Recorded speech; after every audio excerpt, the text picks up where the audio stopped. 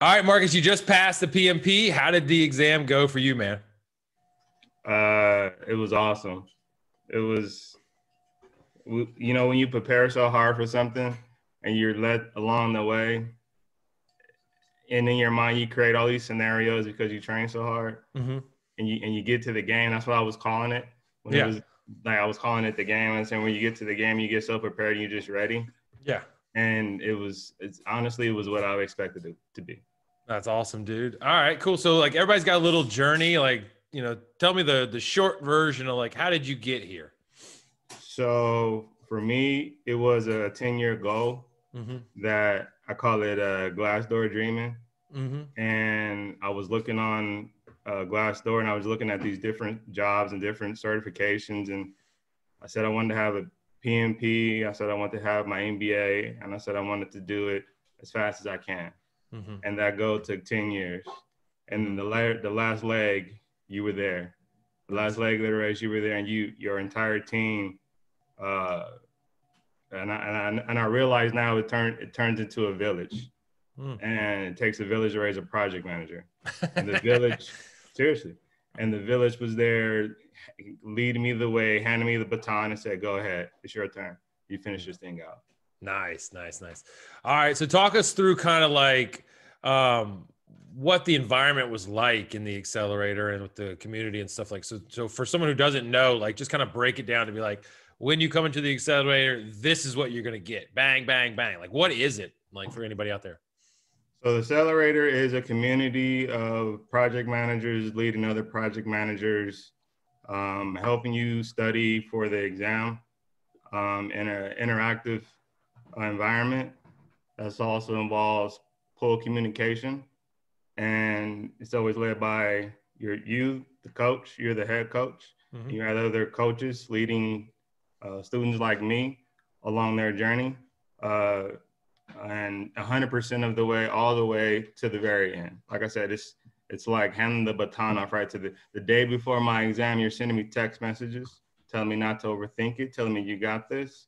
There's nothing like what the 7-day accelerator is, along with the master course, along with the EVM made simple, all the everything. There's nothing like it. That's Nothing awesome. That's awesome, dude. All right, cool. And I know that like you had gone through like from the first day on, we had contact, you have a lot of access. Like people know my phone number, which is good. Like you had gone in, like when you have a master's in project management, right? Right. Like MBA in project management. Yes. MBA in project management, like you know what's going on. And so like when you got into the videos initially, like how were you feeling? Like what was the learning like for you?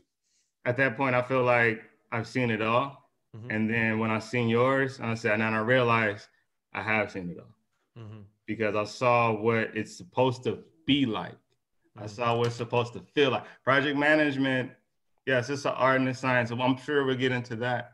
But when you collaborate, when you realize you're doing things together, when you realize that you have people that believe in you, you believe in you believe in every student that comes to your program, and you slowly doing this, pushing them out, right?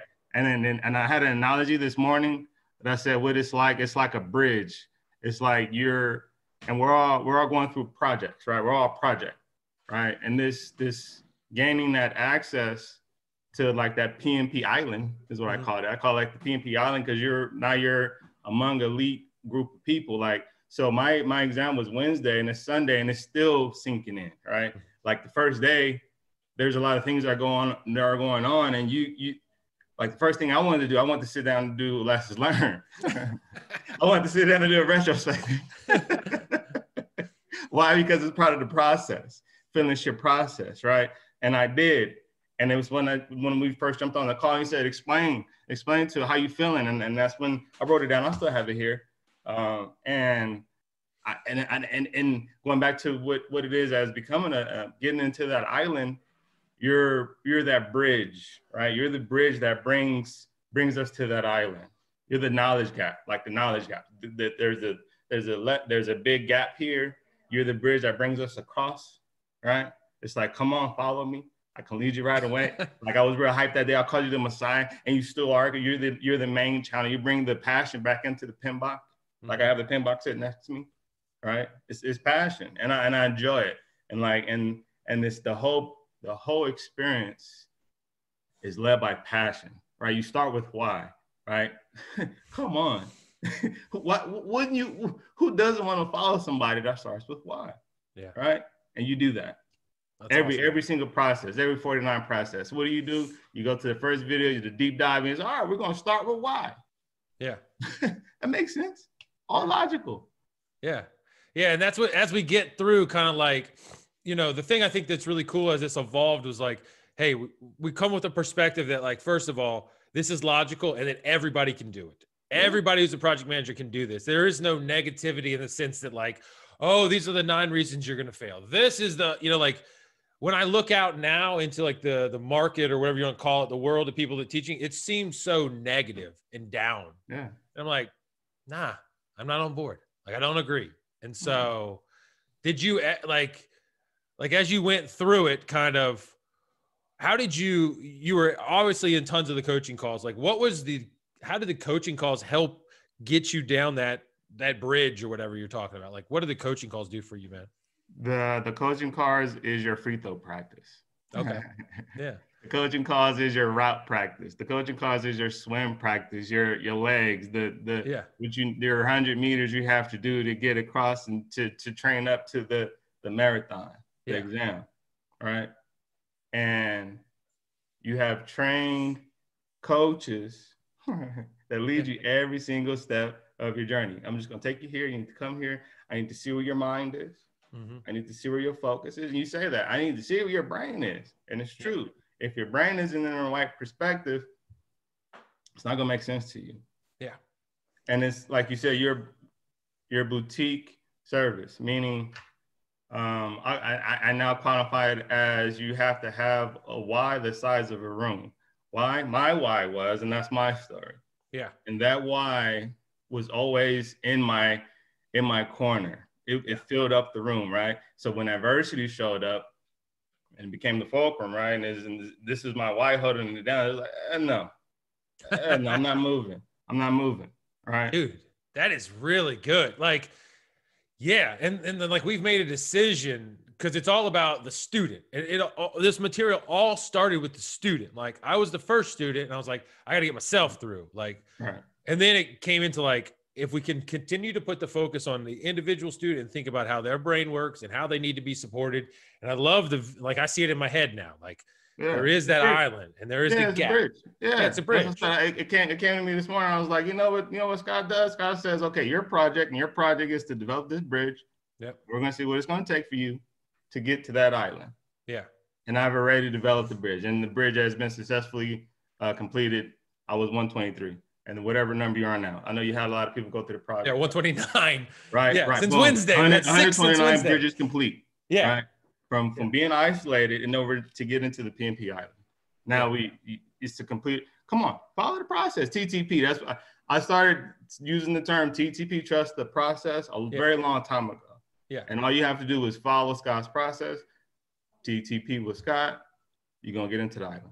Yeah, and the cool thing is like it wasn't like just be quiet, follow the stuff. Like our stuff is big on like I'm not giving you. I mean, I'm teaching in the calls and stuff, or in the videos in the calls, but like the calls we don't give answers. Like it's you bringing the free throw practice to the game. Like so that's awesome, man. Now, you've seen a lot, you've done a lot, like as you go back to regular work and you start like, the next role that you have, like, how are you going to approach it now? Like you've been a great project manager, done all this stuff. Like what's different? What's built up in your mind? Anything? The Olisons, the twins, communication and engagement. 10 to 13. I see what they do to a project, how you need to be involved in the project, how when you establish your line of communication, you got to make sure you're engaged with your stakeholders the entire way through, your sponsors the entire way through. That's awesome. From the beginning to end. That's awesome. And that's the art of it, right? And everything else, what's that? How many are we left with? after the 2 are gone. 8. Yeah. The rest of the 8, right, is all the science, the integration, right? And I noticed when I was just staring at page 25, I saw integration, and I saw stakeholder engagement, and I saw how they ran parallel. And the only place that they stopped was at the very end, and that made a whole lot of sense. I was like, yeah, this because the project integration is the responsibility of the project manager. The whole job is the responsibility of the project manager. But when it comes to rolling everything up, yeah, that's the project manager's job. But as far as engagement, don't forget that. That's at the very bottom, but it's very important. 13.4 is very important. Yeah. You gotta monitor what if what you said you're gonna do, if you're still doing it with engagement. Yeah. Like if you think about it that way. Even though we may not plan it and have the plan to do it, we need to think about it that way. And that's where a lot of my thinking has changed. That's awesome, man. And you know, like as you're talking, and I got 12 of these interviews today, which is an awesome way to spend the day. And so like we're halfway through. And so nobody so far in the hundreds of other previous interviews that we've done has gone and say, hey, the things you got to do is you got to memorize. The thing you got to do is get all these IDOs down. The thing you got to do. But if I go to the internet, that's all I see is like acronyms and IDOs and blah, blah, blahs. But go. No. Please finish. But I have one for that one too. All right, cool. And so the thing that I see is like, you're talking about your life, your project, your perspective, like your philosophy, your approach and how you're doing it. And I'm like, that is what you need to pass. You got to know the names and stuff like that, but you got to like, if you can get that inside your soul, then you can answer the questions. I like the way you finished that one, especially with the soul, because it starts from the gut. And I know you want to go there at some point in this conversation. Yeah. But when it comes to memorizing, I also have an analogy for that to get into the island. Memorizing is like what do you say? The data dump is like the devil. It is. Yeah. Because what happens is once you rely on something as a memorization, it's like going onto the island on a tightrope. And once you hit that strong turbulence and that wind versus a bridge, and you have all your stabilization, you have all your foundation in the way it's built, and then you walk on a little tightrope. I'm gonna get there. No, you won't. It's not gonna happen. Sorry, buddy. You're gonna fall off. You don't have the foundation. Yeah. It's not part of you. Yeah. It's not a part of who you are. You didn't make it that. Yeah. Once you make it that, once you have a passion for it, once your why fills up the room, you're unstoppable. That is good. And then like the way, like I think about, like I love the metaphor. Like I really love the metaphor of the bridge now. And so like, there's like, what do we do to get there? And then it's not just good enough to get to the island. Like there's a lot of tricky ways that people have faked their way into the island. But it's like, if you get there and you have this fake shield and you're like, I just got there because I did all these boot data dumps and cheats and whatever that they call out there. And I just skated by and just got over the line and I just swam myself there. Like, it's almost like you're like an invader to the island, or you're fake. Don't fall in the water. You ain't gonna get out.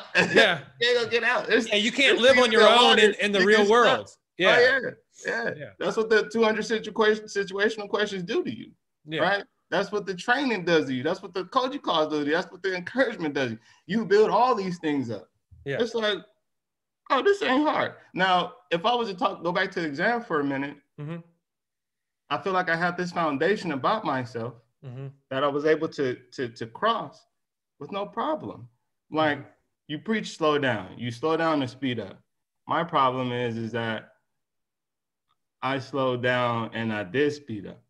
I slowed down because my foundation allowed me to drive across the bridge at 100 miles an hour. Yeah. I was like, I'm ready. Just let me in. I had a couple of these, right? I had a stop gate, literally. I had a stop gate. I stopped twice in my exam. Yeah. That doesn't happen. Yeah. Right? I lost connection with 32 questions left at the test center. Yeah. That doesn't happen. I had a 20-minute break. I had a 4-minute break and a 20-minute break. That doesn't happen. I'm talking with the first proctor outside, just having a conversation, just like, man, so how's your day been so far? But I mean, has this ever happened? You know, people take just regular conversation, just talk with the guy. And then she's like, okay, you can come back. All right, cool. I finished the exam. I do all the 200 questions. I have 100 minutes left. And I'm just like, 100 minutes left. I'm just like, man, okay, I'll review. we need to review. But then I go through like the first 10 questions. I'm just like, no, number 7 is about.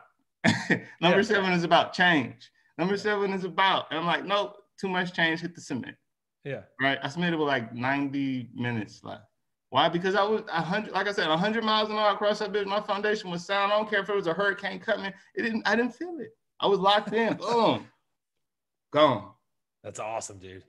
That is awesome. And that's like what it takes. Like some people want this, like, you know, like, oh, I'll get it there tonight, or all these little things to get you like a magic wand. And like, you didn't take long, a couple of weeks.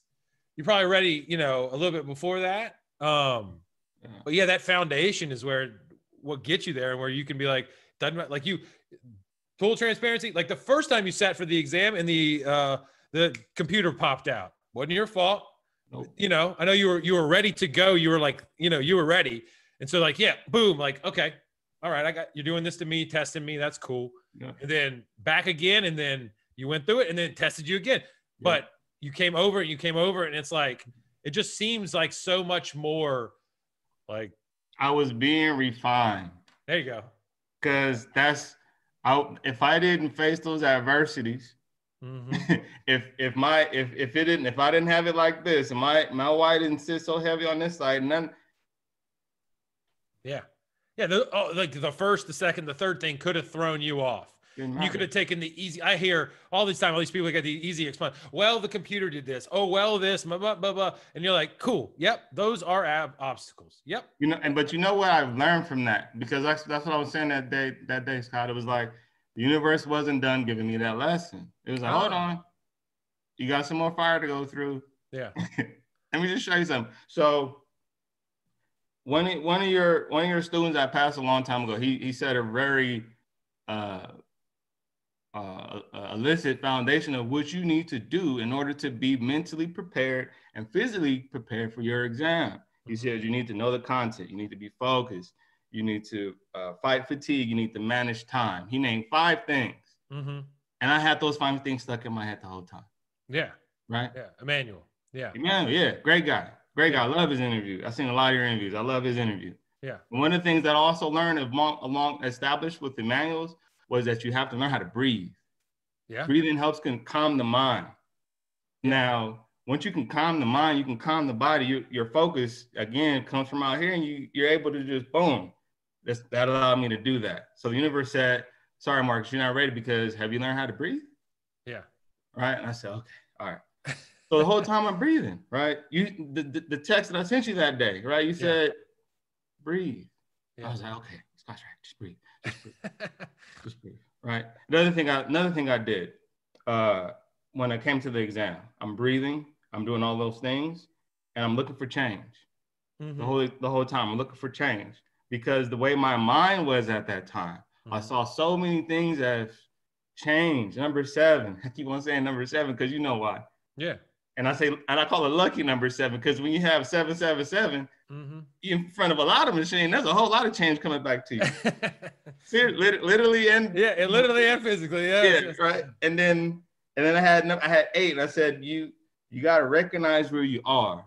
So just like knowing the exam content, the same practices of shooting those free throws, you utilize them. Now you win the game. Yeah. Now I see that before. I've been in this. You know, he's trying to put me in the post. I think I can pick a basketball. I play a lot of basketball and football. Yeah. He's trying to put me in the post. He's trying to put me in this bad position. No, I'm just going to shoot the fadeaway. Boom. Yeah. Done. On to the next question. Yep. Right? Yep. So it's like I've been there before in my mind. And then number 9 for me, because from those 5, I'll put 4 more on it. Number 9 for me, which is my favorite, it was just becoming the 1,000-face hero. And everybody knows who the 1,000-face hero is. Right? I don't think they do, dude. Well, like, I talk about it all the time. I have in your program. Game away. Right? Yeah. Okay. You gotta know. You gotta get in the program. Figure out who the 1,000-face hero is. Yeah. I became the 1,000-face hero. Yeah. Right. Yeah. And after I had those things in my head, and then I saw it, and then it's only in retrospective, right? It's only in retrospective we can go back and look. It's like, oh yeah, I did that. This is what I needed to do to get over the bridge, to get onto the island, right? And it's a repeatable process. Trust God. Get behind them. Yeah. Right. He's like, this is what you need to do. It's real simple. I looked at all your deep dive videos. Yeah. I looked at the 7-day accelerator videos. My favorite video is day 5. Yeah. At the stake.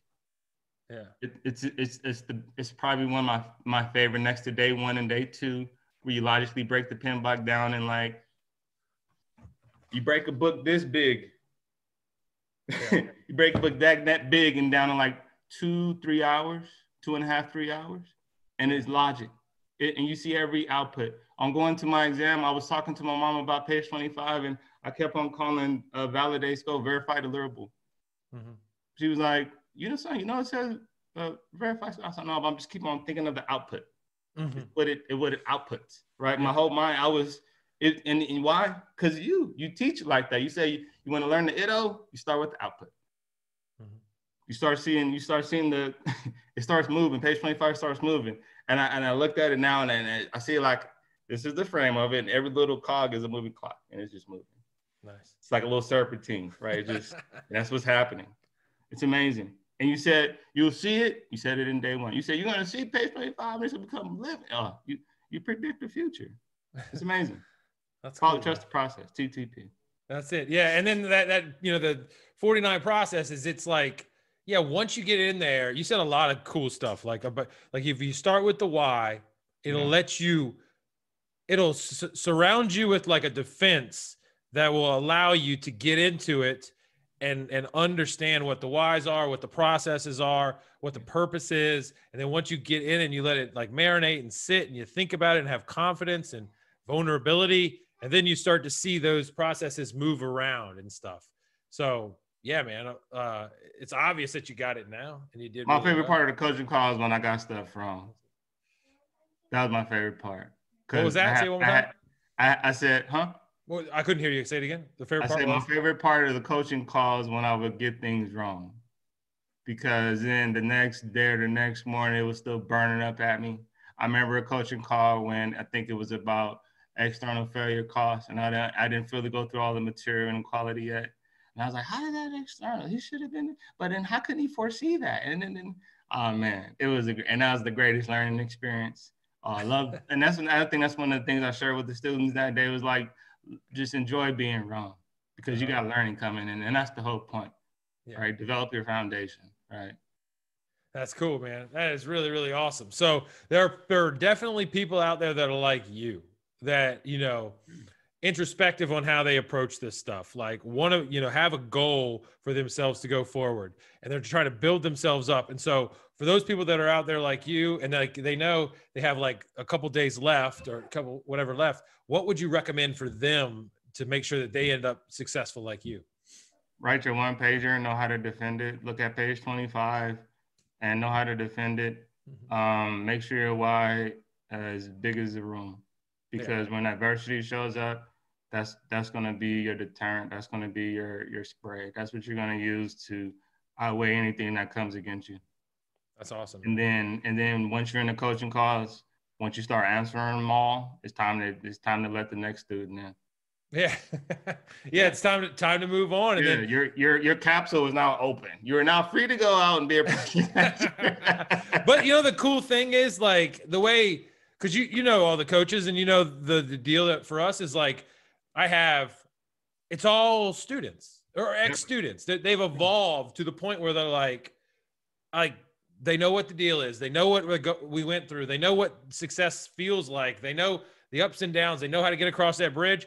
And like, when they're ready to go, then we just open the door, like you said, and say, it's time, let's do it. And then a lot of them go and, all of them are successful, but a lot of them come back and go, all right, how do I get involved in this thing? And there's like a role for everybody, So I think the community is getting so much stronger. And really at the end of the day, like, I don't know, I'm going to say it. And like, I think in 3 years, no one will do a boot camp again. Like, no one will. I'm saying that there'll probably be some people that'll stick to it, but once the word gets out. Yeah, there won't be a reason for a boot camp because you have all the market share.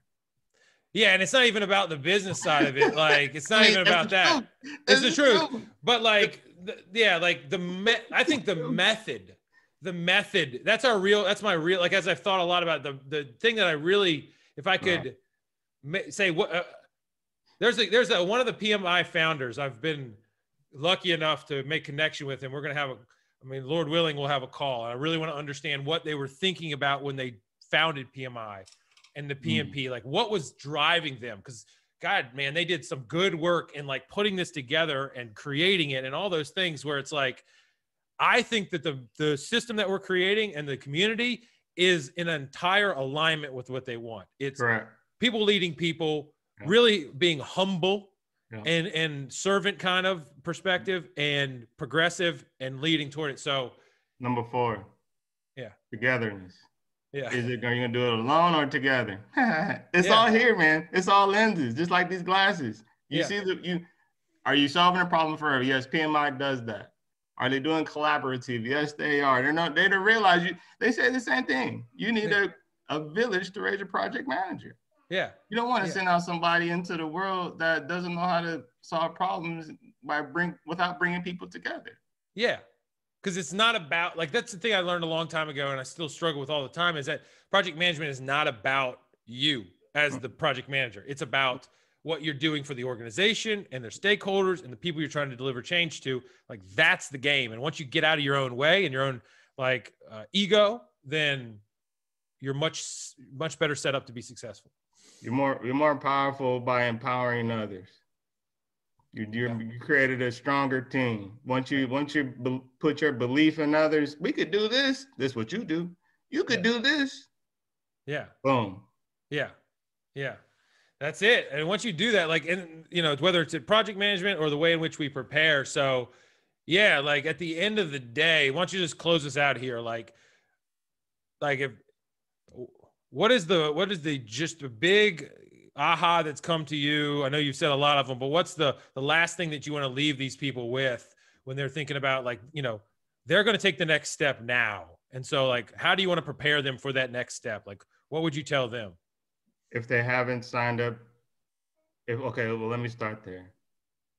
If they decide to take the exam and they're ready for an exam, if their why is big enough to fill up a room, again, we got to start back at the beginning, typewriter, right? Let's go back to the beginning. What are you doing this for? You got to make that face. What are you doing this for? Let's throw a fishbone diagram. Let's give you 5 of them. Give me 5 whys you want to do this for. Are those 5 whys big enough? Root cause it, right? Let's start at the very beginning, right? Yeah. If they're ready, get right on board with PM Master Prep, because the passion, the desire, the willing, the drive, that bridge is all established. It's established. It's proven. Who else can prove what you have proven and will be continuing to prove over the next year? You're just getting started. Yeah. Right. Yeah. Yeah, dude. You got to see the page we're creating. Like, I got 12 interviews today, I think, and all success stories, right? Yeah, all success stories, and it's like 100. I think we're at 129 now, and it's starting to ramp up. Beautiful. All right, buddy, give me 1 second. And I got doing it all while raising kids. Like that's the real part about it. To do. This is what you wanted to do. You created this. Yeah, you created this. That was your why, right? Yeah. That's what I mean. That's what I mean. It has to be that big. Yeah, I like damn, dude. I like because if I think back to like big stuff that's happened, like for anybody, if they think about like big stuff that's happened in their life, like it's been those times where it's been like, yeah, like whatever they throw in my way, we're going to deal with it because they had that why behind it. But when these people come to us and they say like, oh, I failed in this, and they start throwing excuses, it's like, okay, great. Everybody has something. We had that lady, Vanessa, who was she wasn't getting pregnant. She had, I can't handle that. I can't do that. No, she was going to have a baby in 3 weeks. Yeah.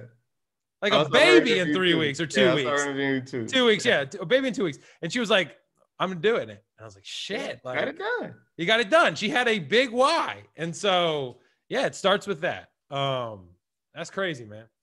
All right, Marcus, I really, really appreciate it. This will not be the last time we talk. Okay. Let's stay in touch, and then you'll be critical to like the alumni stuff as we keep going and building it through and just supporting more students. Cause You know, it's an empowering experience. At the end of the day, like so many people out there are saying that like, oh, that I went through this PMP and I would never do that again. And I'm like, dude, you have just been robbed. Yeah. Not only of your 1,200 bucks or 2,000, whatever they spent, you've been robbed of a changing experience that'll make you better. And I'm sorry for that.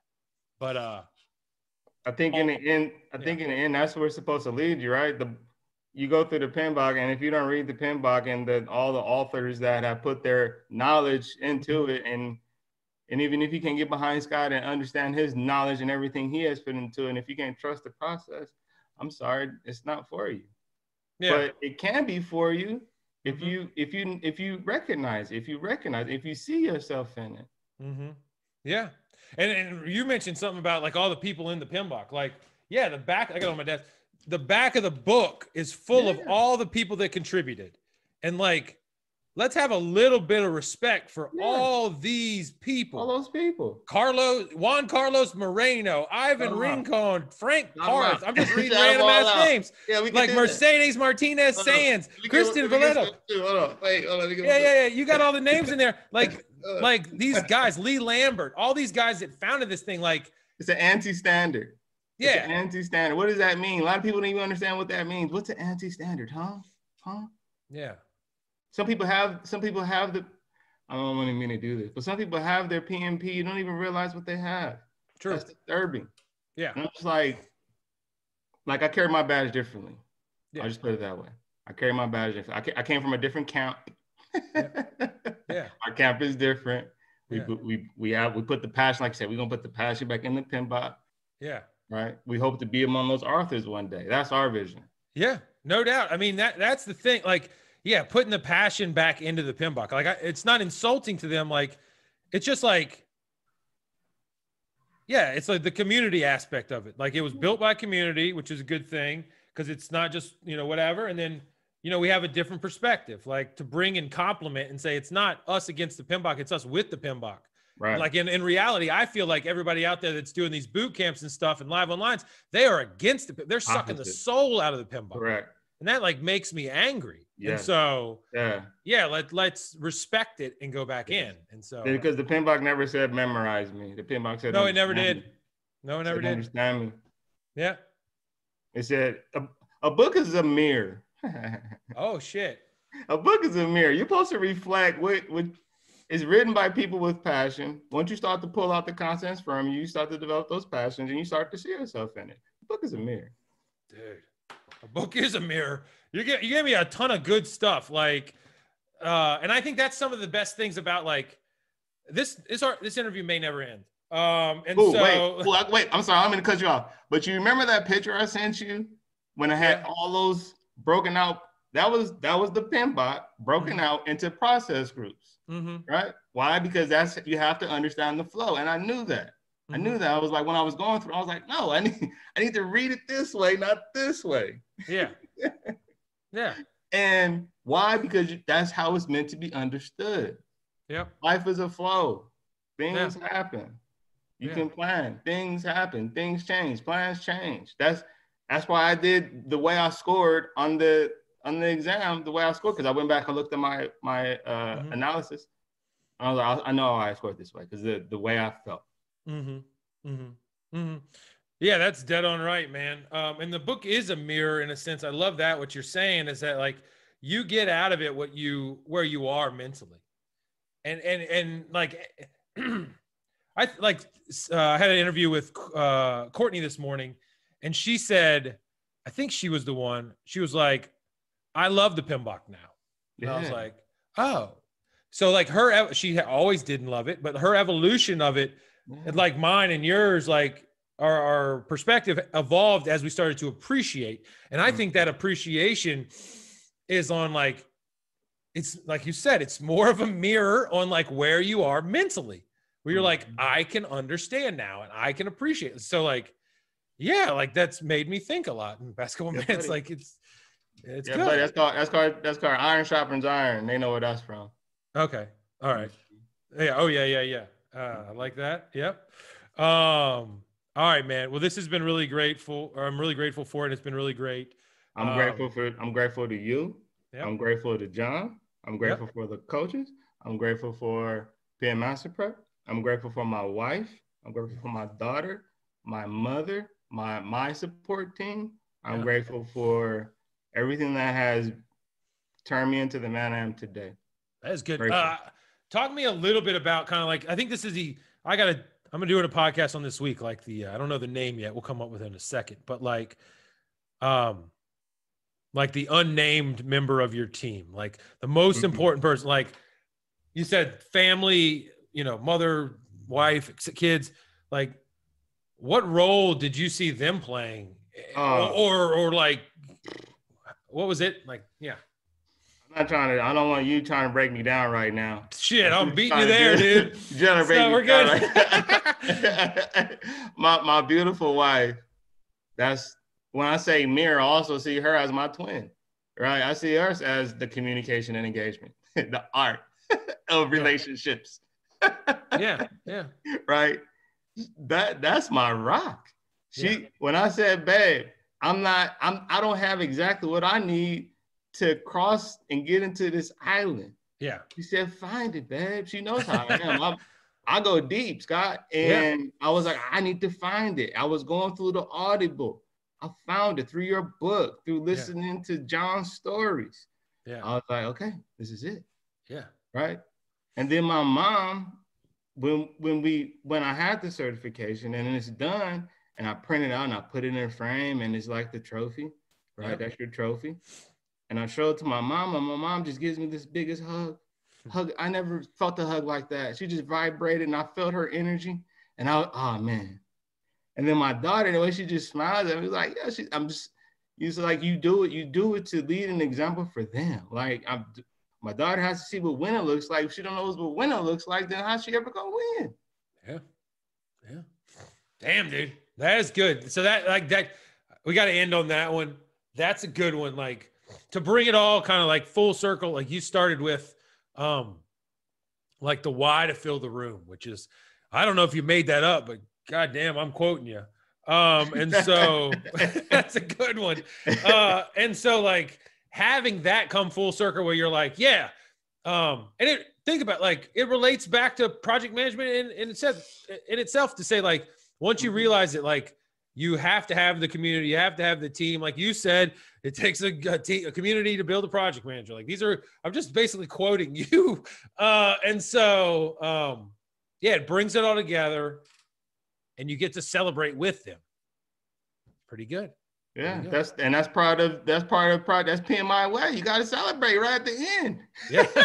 You mean to tell me this book doesn't represent life? Yeah. You mean to tell me what we go through is an iteration, and this project and gaining this certification is an iteration of a project and something that you're going through? And you just lived out a project life cycle? You mean to tell me that didn't happen? Yes, that just happened. And then you're just going to go into your next iteration. Damn. And just be better for it. Yeah. All right, man. Well, this is really good, Marcus. Like I said, it won't be the last time we talk. We'll hook it up and we'll figure out a way to get you involved in the community and stuff full time. Coach. All right. I'll see you later, dude. All right, man. All right, Scott. Thank you, Scott. I appreciate it, sir. See ya. All right. Yes, sir.